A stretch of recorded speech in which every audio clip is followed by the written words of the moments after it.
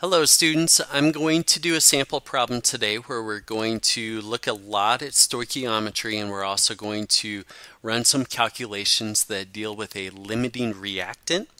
Briefly, in case you're not familiar with that, if I have two things and I react them together to produce some sort of products over here, in real life, it is not likely that you have exactly the correct number of these compared to these so that both of your reactants magically are all gone and disappear.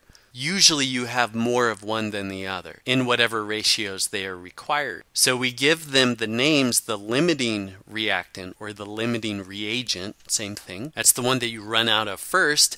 And the other one is the excess reactant or the excess reagent. That's the one that you tend to have more of. So all of these things, though, are just a series of stoichiometry problems, so there's a lot of good practice in here. To save time, I went ahead and I gave us all of the molar masses. I don't even think we need all of them, but we have them all sitting there.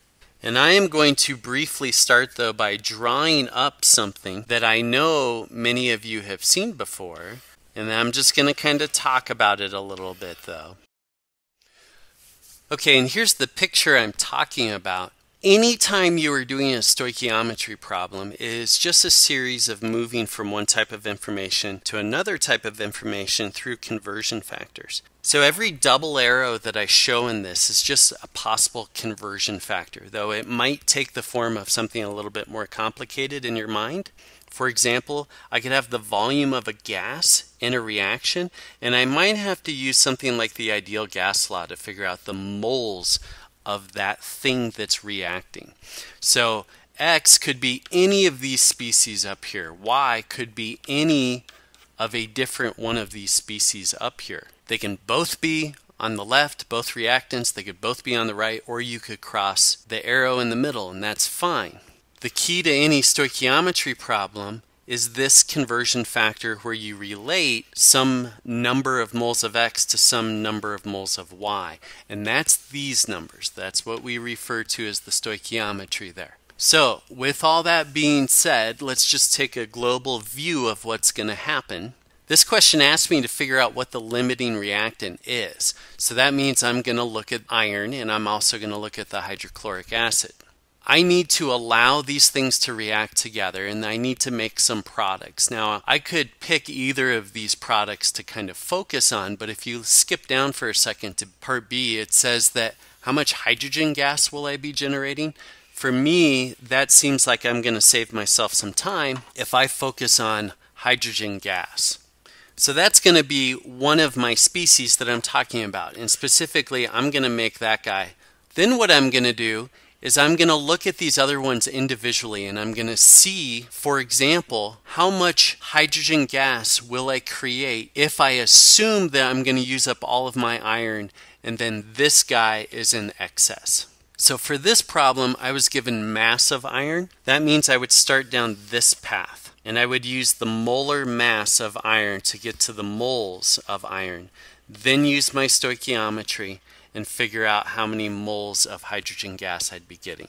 Then what you do is you just swap it up. Then you say, I'm going to assume that I have as much iron as I could ever possibly want, and I will talk about the hydrochloric acid. And I will say, how much could I get if I use all of that up? So here's the concentration. I'm given concentration of hydrochloric acid. And I'm also given the volume of it, though. So I have enough information using the idea of molarity to get to moles.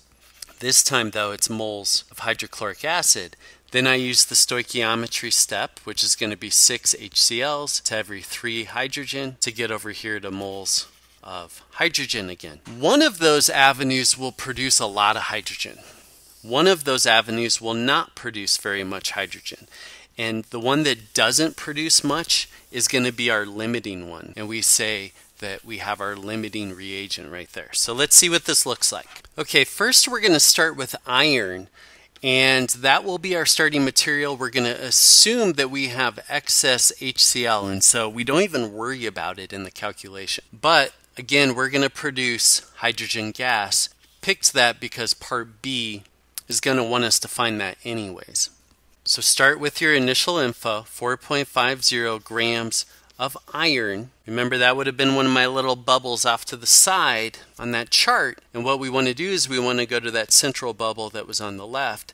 And to do that, we use molar mass. I gave that to us over here. 55.85 grams of iron, 1 mole iron. I highly recommend that you actually write the species. It really doesn't take much time, but it's really important for keeping track of what's going on, because this next step is that central double arrow, the stoichiometry one, where I'm going to go from 2 moles of iron to 3 mole of H2. Now I could stop there and I could figure out how much hydrogen I'm going to create. I'm just going to go ahead and inch forward a little bit more because I see it coming in part B. Let's just see how many grams using this molar mass of hydrogen I would create. So 1 mole of H2 is going to give me 2.016 grams of H2.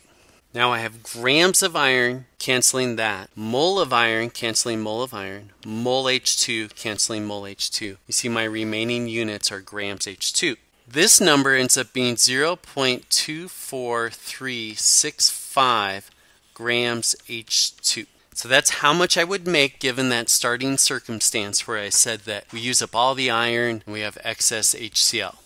But now what we want to do is we want to just rinse and repeat, do the same thing again, but assume excess iron and really calculate based on this HCl. The starting information of this was a volume and a molarity. Remember, molarity is moles of the stuff per liter of solution. So there's enough info in there to figure out the moles of HCl that you start with, which gets you into that central bubble on the left of my original diagram. I'm just going to put it in one chain. Some of you may not prefer this visually.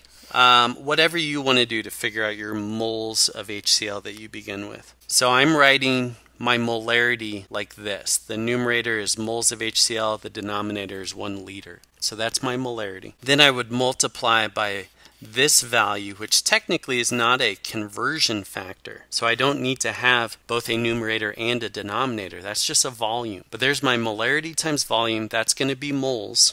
And now I'm ready for my stoichiometry, which says 6 mole of HCl is going to go to 3 mole of H2. And just like last time, we'll take it one step further, and I'll have 1 mole of H2.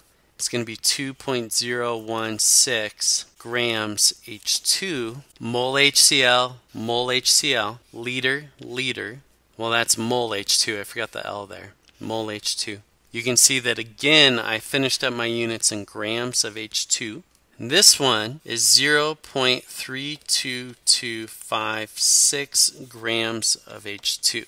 So now you just do a simple comparison of these two values over here. You can see when I started with iron and assumed that that reacted completely, I got less hydrogen out. That means that iron is the limiting reactant. So here is iron. You would just write down that species. In this case, it was either iron or HCl, but this guy is the limiting. Now, the beauty in the way that we handled this problem is if you look at part B, how many grams of hydrogen gas would be created? It is sitting right here. So I actually already have that part done as well. So the last thing that we need to do is we need to figure out how many grams of the excess reactant will be remaining. Well, we know the excess reactant is HCl. So the strategy here is to figure out how much HCl is going to react and then just subtract it off from the amount that we started with. So how much HCl is going to react?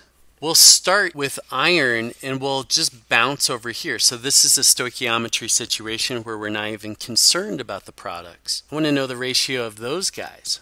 So the beginning of this looks really similar to before, where I start with this many grams of iron. And then I do my conversion to get to moles of iron, just like before. 1 mole iron. Then my double arrow right in the middle of that diagram is the stoichiometry between these guys here. So 2 mole of iron for every 6 mole of HCl. This time I'm going to opt to just stop at moles, not go to grams yet.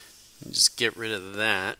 This is the answer I get when I do that multiplication, mole of HCl. And this is specifically how much would react.